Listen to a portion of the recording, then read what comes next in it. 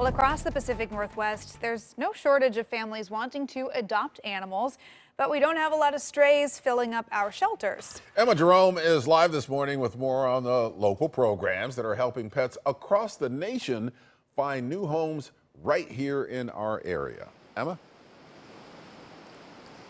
Good morning, Ken, Emily. It's a good problem to have, not having a lot of strays on the streets or in our shelters, and it allows us here in the Pacific Northwest the opportunity to help out. We have a behavior here, according to pet experts, where we want to adopt. We would oftentimes rather go to a shelter or a local organization to adopt an animal instead of a breeder or a shop that just sells puppies. Sam Ellingson with the Humane Society for Southwest Washington says we also are responsible with our animals, knowing to spay and neuter them to not fuel overbreeding.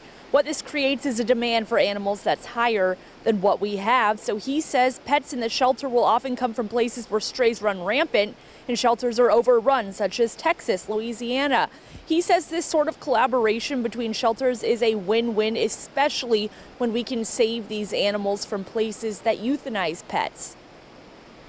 Obviously, we're saving lives with programs like this, but it's also really good for our families in the community, where we're giving these families an opportunity to find this happy, healthy dog or cat or puppy or kitten or whatever it might be, and give them a new home, give them an opportunity to meet their perfect match. And it's not only shelters who will do this. Popular adoption sites like PetFinder.com connect rescue groups with people here and will bring your adopted animal up to the Pacific Northwest from areas of the country as well. And of course, there are ways to help out. There are things we can do to prevent animals from getting into the shelters as well. And coming up the next half hour on KOIN News AM Extra, I speak with Sam to share a couple of those resources as well. Back to you. Right, Emma, thank you.